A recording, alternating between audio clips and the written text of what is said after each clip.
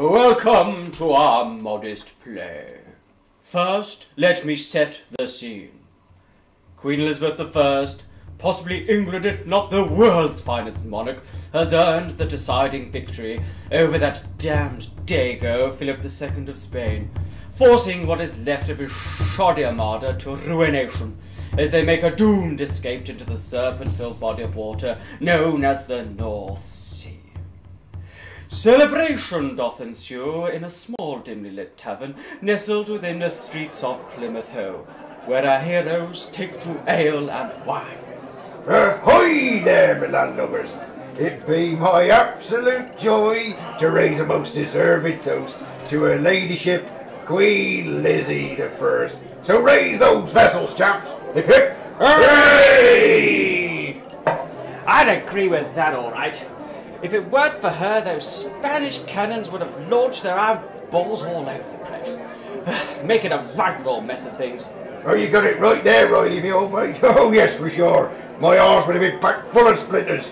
Good thing I'm harder than any score of filled galleons, and my gold behind is a surely testament to it. Well, I'd say you're spot on there, Drakey, old chap. You'd have been blown to smithers and your nethers singed and baked more than one of those newfangled potato thieves I'm trying to flog to my mate Harry. Yes, you stubborn bugger he is. He said that the Ramsden family reputation for toasted turnip would be in absolute tatters. They're so taters to him, I suppose. Well, I hear that our Queen likes them for sure. Chipped and fried and served with a garnish of vinegar and sea salt flicked over 'em from a well-stocked captain's beard, if you take my meaning. Anyway, Walter, I've serious misgivings over that curvy smoking thing you've encouraged her to pursue. She's shrouded in a terrible smog these days. Oh, tish and pish. I'll have you know she's no rum-soaked sea dog like you, Francis. I'll think you'll find that the lady in the leaf are all the rage on this fine Isle of ours.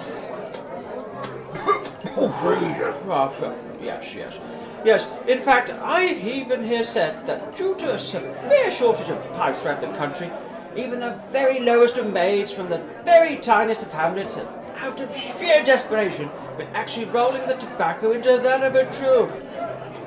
Yes. Oh, dear. Sometimes the diligence of peasants beggars belief. Well, whatever next. Either way, how would you like to feast your eyes on this little bit of Harropian treasure that has been handcrafted by lowly artisans in the county of Shropshire in honour of our Queen?